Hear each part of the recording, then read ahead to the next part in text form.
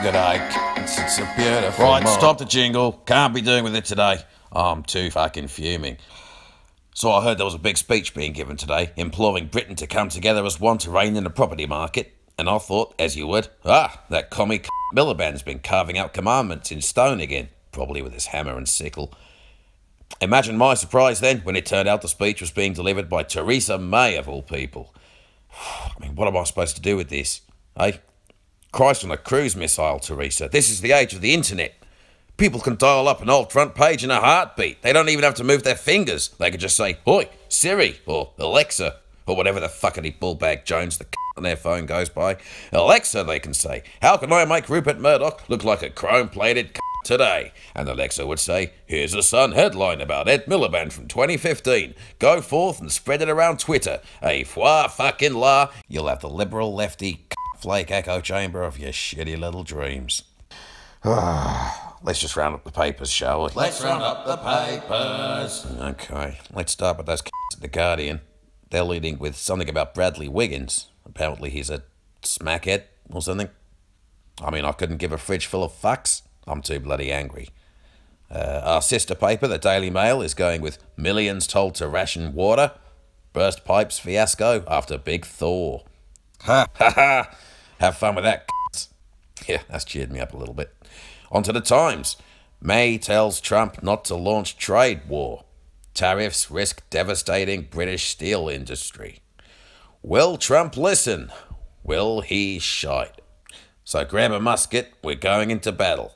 The Times front page is also carrying a story about Jamie Oliver slagging off fat which strikes somewhat as the pot calling the kettle a Oh, wait, no, he's having a pop at fat pork. Well, that changes the parameters somewhat. So, try not to choke on your turkey Twizzlers while you're reading about that one. Pardon me. Oh, hang on, we've got a paywall on the Times, haven't we? Don't worry, you won't be getting anywhere near it.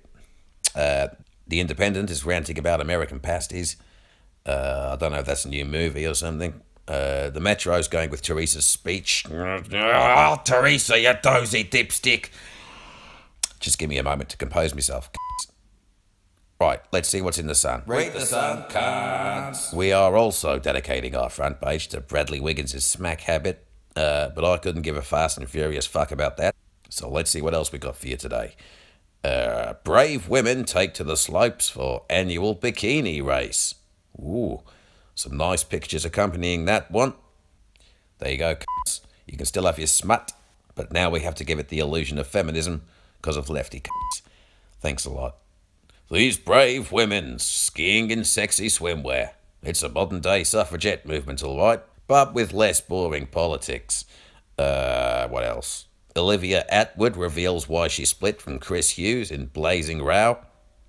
Never heard of either of those cunts. You've been storing your makeup all wrong, apparently. Probably because you're a For further details, read the Sun. Ooh, this is good. Shocking moment. Woman uses baby as a weapon during street brawl. Ha ha! Great stuff. That has also cheered me up a little bit. All right, that's your lot. Tune in tomorrow for more good. But for now, get fucked.